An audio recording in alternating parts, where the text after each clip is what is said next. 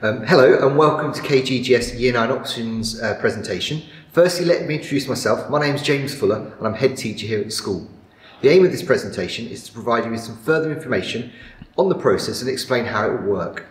To start with, I'd like to remind both students and parents that by considering the options, you're now looking really ahead at Key Stage 4, the 2 years in which you will complete your GCSE subjects. We deliver a very successful Key Stage 4 operation with experienced staff who are very focused on what is best for the students, how to achieve it. It is by no accident that we regularly achieve some of the best GCSE results across the Lincolnshire grammar schools each year. We do try very hard to make sure that students are studying the most appropriate courses for them.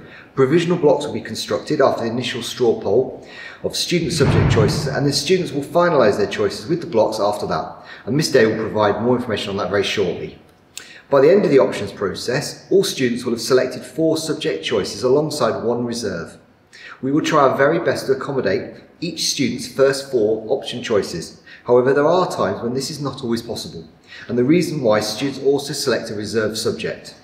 At the same time, our staff want to ensure that the next stage of their education, Key Stage 5 and A-levels, an apprenticeship or a job with training, can be approached with confidence and with the correct qualifications, so that it's also a consideration for them when they're giving their advice. Shortly, Miss Day is going to explain the process in more detail, and without repeating what she may say, I would really recommend that all students try and select subjects that they find both enjoyable and interesting, and they're good at. If you're picking a subject that you've never studied before, make sure you know exactly what it involves. Don't pick a subject because of the teacher. There's no guarantee that the teacher you have this year will be your teacher next year. And your friend, who's also picking the subject, may not be in the same group. One of the issues we do have is the combination of subjects students wish to study at times. You'll probably know your 4 favourite foods. However, it wouldn't necessarily make a good meal together. It is therefore vitally important that you read the Year 9 Options booklet carefully and are fully aware of what's involved in each of the different subjects. Ask your teachers, they are the experts, and they'll be able to explain what is included in each of their courses. Remember, you'll be studying these subjects for 2 years. You'll be taking GCSE exams at the end of them, and they'll make up about 2.5 hours of worth of lessons each week, plus homework. We do strongly encourage our students to study a language at Key Stage 4 if possible. This is not because employers and universities need to be able to speak a different foreign language, although you can receive slightly lower university offers as a result of this, but more as they want to see what you've developed and the type of skills that you've used in learning a language. They want to see what you have developed, a range of skills throughout your studies at GCSE. You may also be aware of the EBAC combination of subjects. This is something that both ourselves and the government are keen for students to follow to ensure they maintain a broad and balanced curriculum. If students did wish to meet the EBAC criteria, they would need to select at least 1 language and then either geography or history as part of their subject choices. The government's ambition is that 75%, rising to 95% of students study this broad curriculum by 2023. If after the presentation tonight you do have any other questions, please do contact us at the Academy. And so I'll now hand over to Miss Day for further information regarding the process. Hi, I'm Miss Day and I am the current head of Year 9. So the purpose of this presentation is to give you more information about your GCSE options. So throughout this I will give you information on the KGGS core curriculum, our option blocks, the English Baccalaureate, as well as key advice on how to pick your options and the best way to move forward, as well as all of the upcoming dates for this half term. Please do remember you've got your GCSE option booklets at home. If you have lost yours, please do come and grab another one and I will move forward and tell you more about what we need to do. At KGGS, all students complete the core curriculum. The core curriculum consists of both examination and non-examination subjects. The exam subjects for all students are English Literature and Language, giving them 2 GCSEs, Mathematics, giving them 1 GCSE, Science, comprising of Biology, Chemistry and Physics, providing them with 3 GCSEs, and Religious Education, which gives them an additional 1 GCSE.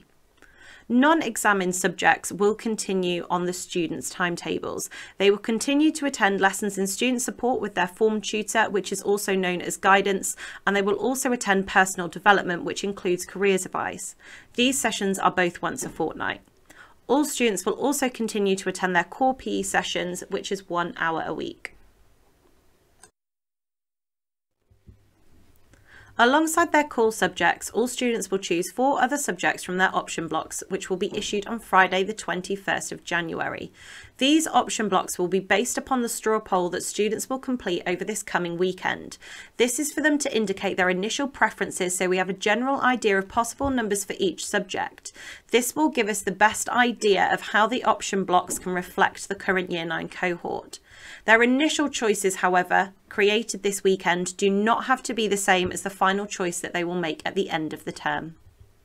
Year 9, if you have a particular career in mind, check that your choices are suitable. You can do this by visiting the library and looking at the careers section, in addition to researching online. Do not restrict your choices. Aim to keep a balance in your subjects so that you do not close any doors later on. Ideally, you should consider studying a humanities subject and a language. This gives you a varied selection of subjects which may give you more opportunities at A-level. Within all of the subjects offered within your 4 option choices, there are 3 new subjects that you won't have done before. These are sociology, business studies, and economics. To make sure that you have an idea about what these subjects are about, all of you have completed tasters which started in December and may continue throughout January. The sociology project is being done through RE. Business studies and economics have also completed taster sessions through computing and DT. We always recommend that if you are considering taking a new subject, to make sure that you ask your teachers questions so you can find out more, and please make sure to use the booklet that you have been provided with. You will also notice that students can only complete either design and technology or food and nutrition. This is due to staffing and therefore they run at the same time. In total, students will study 11 GCSEs over the 2-year period. 7 GCSEs are made up from the core curriculum and the final 4 will be selected from their option blocks. All students will study this number of GCSEs at KGGS. What is the English Baccalaureate? In the GCSE option booklet that students receive before Christmas, you will find some information on the English Baccalaureate. The EBAC was set up by the government several years ago to encourage students to study a broad range of subjects, and KGGS has always provided this opportunity to our students. The English Baccalaureate recognises good grades in English, mathematics, sciences, a language and a humanities subject, which can be either history or geography, but not RE. Your option choices could meet the criteria, but you do not receive a certificate for gaining the EBAC. We do believe, however, that if students follow this structure, it will provide a balanced curriculum and will keep their options open for further and future studies.